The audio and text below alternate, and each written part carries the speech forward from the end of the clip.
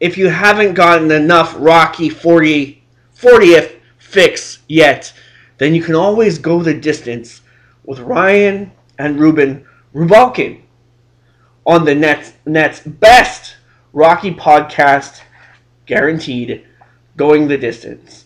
Now, we talked about them before on Rambo Mania, and much more on our new show, ACU, an alternate cinematic universe. And when that drops, you'll get the whole miniseries in one shot. But there's some already available, I believe, over at ZeroCool1389, and I highly urge you to check that out on YouTube as well. So Ryan and Ruben were so cool as to invite me on their show to talk about Rocky 2, which is my favorite Rocky movie. So please go over there and check out episodes 20 and 21. They're in their second season, and they're doing a wonderful job. If you've never heard of them before, we're going to play you a little clip from our late night extended discussion that they played over 2 weeks, which is really great. So check them out on iTunes. Leave them a review. I can't say enough great things about what these guys are bringing to the table. Head over to Going the Distance, the Rocky podcast with Ryan and Ruben Rubalkin, and stay hungry. Hit up the Ruben show while you're there too, and we'll see you at Super Fight 2. So now, without further ado, let's roll out that bootleg pre-recorded footage, baby. Keep the eye of the tiger on the prize.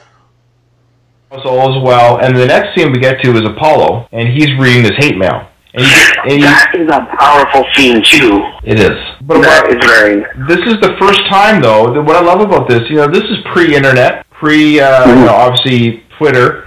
But what we have here is we have a celebrity in the movie reading his mean tweets. Yes.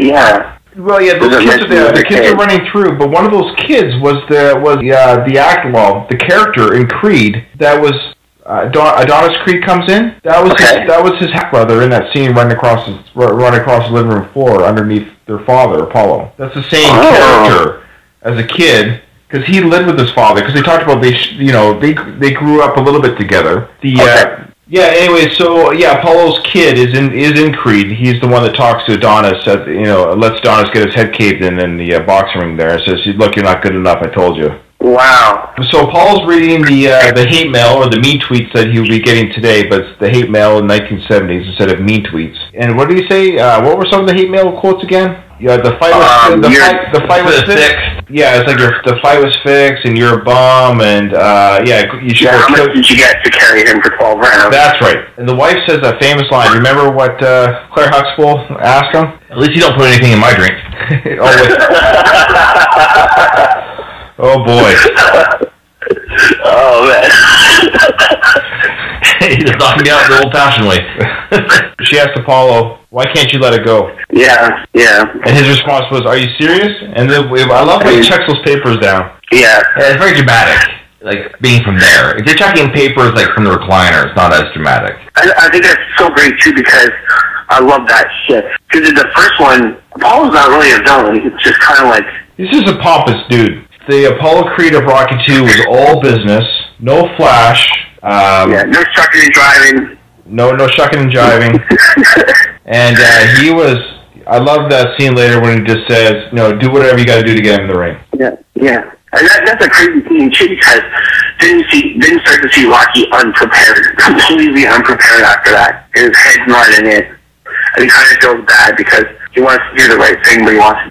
I kind of look at Spider-Rico as the one that kind of did the most damage to Rocky in a way because that headbutt he gives him in the first movie, in the beginning, it didn't really have time to heal.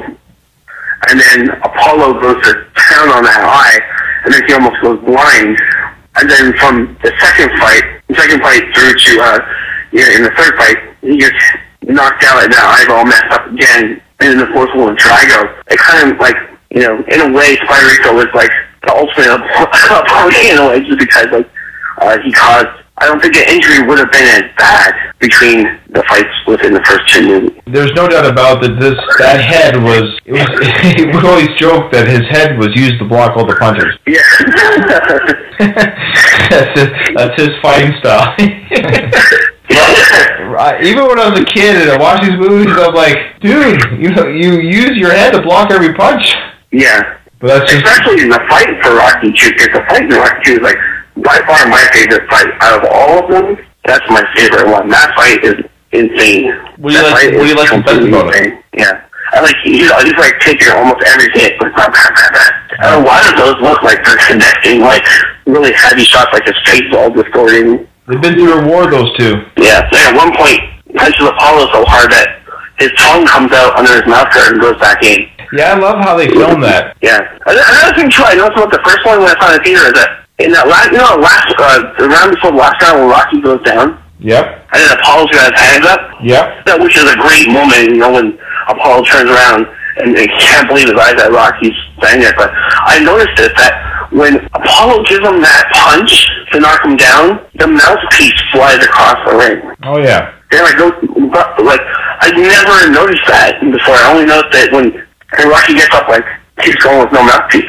Yeah, he's looking for it, isn't he? Pretty cool. What we'll do is we'll talk one last part about when they're at the OBGYN. Oh yes. And what is the OGB? I know what it is. OB is what's it called? Obstetrician. OB. Come on, GYN. You know what GYN stands. What are you talking about? I don't. Gynecologist? Yeah. Oh. Are you sure? I thought you were trying to be funny. I thought maybe it was like the G stood for something, the Y stood for something, and the N stood for something. No. Yeah, so Rocky's out there. He's got the ball in his hand. He's all nervous.